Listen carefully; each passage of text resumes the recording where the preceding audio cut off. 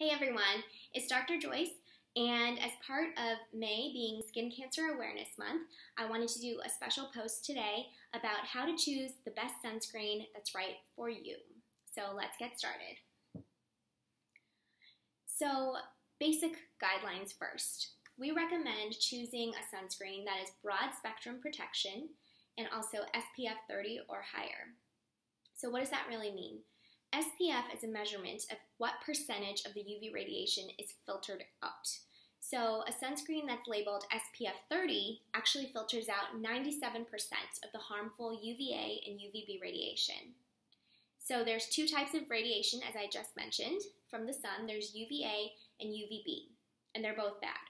So UVA is the type of radiation that's found in tanning booths, and it's associated with photoaging, meaning it causes wrinkles, dark spots, sagging skin, all the things that we don't want. It's also been shown to be associated with skin cancer. UVB, on the other hand, is also associated with different types of skin cancer, such as melanoma, squamous cell carcinoma, basal cell carcinoma, things that we definitely don't want as well. So you want to choose a broad spectrum sunscreen because that means it covers and blocks both UVA and UVB radiation. If you know you're going to be out in the sun for a long time and might not necessarily have time to reapply, then I would suggest using an SPF 50 sunscreen that would block an even higher percentage, 98% of the harmful radiation from the sun.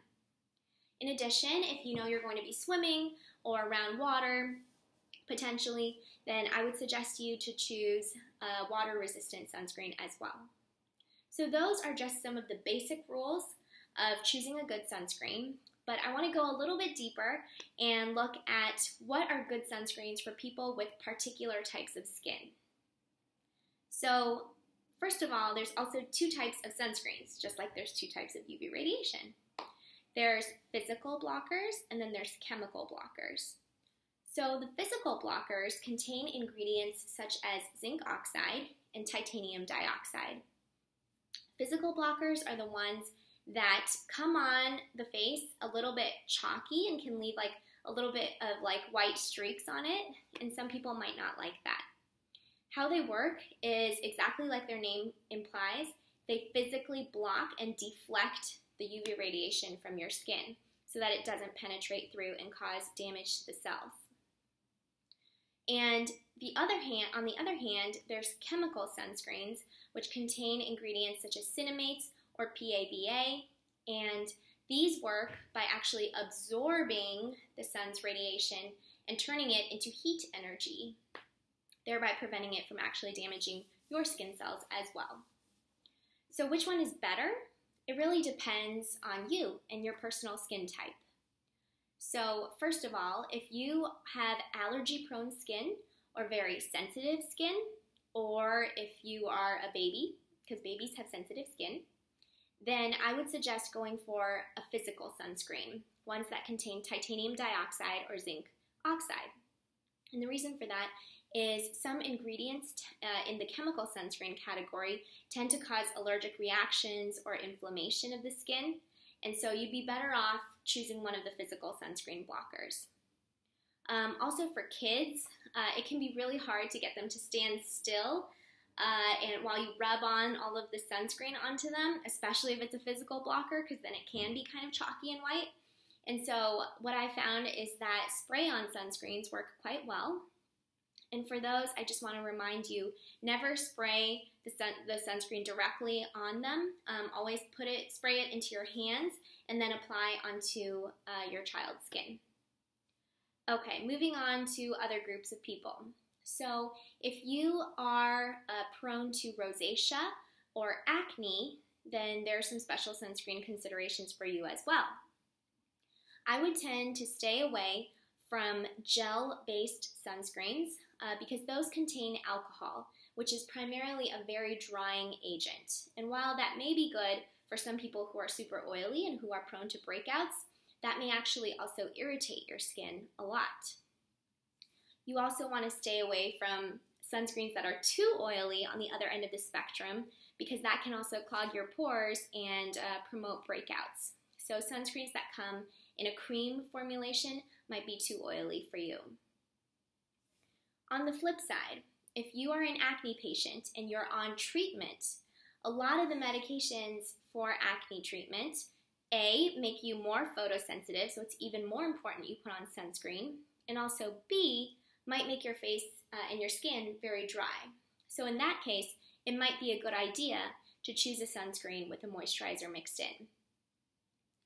Third group of people, if you have very dry skin, then you'd also want to consider using a sunscreen that is inside a moisturizing vehicle. So I fall into this category of people, and it's really good for me because I like to kill two birds with one stone in the morning and have to just do one application of one cream and then be done with it. So my personal favorite is the CeraVe AM Facial Moisturizer, which contains SPF 30, and it's in a moisturizer. And it's not too greasy, and it's pretty lightweight, so I can still, have it on and not even really feel it. So that's my personal favorite. Okay, number 4. For darker skinned individuals, you may feel like, oh, I have natural protection from the sun because I have darker skin. And to a certain degree, that is true. Individuals who are darker skinned, it's like you have an SPF 10 on when you go outside, just by virtue of your darker skin. However, even though you have darker skin, you can still sunburn and you can still get skin cancer and sun damage and photoaging. So, I would recommend that you also use a sunscreen every single day. And while some people might not like the physical sunscreens, especially because they leave white streaks, I would recommend that you guys look into a special new form of physical sunscreens that contain micronized particles. So that means the particle size of the physical sunscreens are much, much smaller. They're like shrunken down so that they're more easily absorbed into the skin and way more easy to apply. So I think that could be a very good solution for you. Other than that, I also wanted to briefly touch on some questions that I received. A really common one I got was, well, my foundation has SPF in it, so can't I just use that? And I know it's so tempting. I really like my Laura Mercier Tinted Moisturizer, even though it only comes with SPF 15 or 20, something that's low. And it's really tempting to say, I just want to put on one thing. It's foundation and it's moisturizer and it's sunscreen. Why can't I do that? Well, the answer is because you simply don't put on enough product to get the full protection from UV radiation. So the order in which you should apply things in your morning routine is number 1, wake up, wash your face, put on moisturizer, then you put on your sunscreen, your base sunscreen. For me, this would be my CeraVe. And then if you're using foundation or powder or anything, that's when you put it on top of that. And then beyond that, you can do your eye makeup and whatnot. So that was what I had for you today, a little primer on how to choose the right sunscreen for you. It really depends on your personal preference, your personal skin type, but the basic rules stay the same. SPF 30, broad spectrum, and protect your skin. And as usual, if you have any questions, feel free to leave them below or visit my blog, teawithmd.com. Follow me on Instagram or Snapchat, and I love hearing from you guys. So I'll see you soon. Happy Skin Cancer Awareness Month.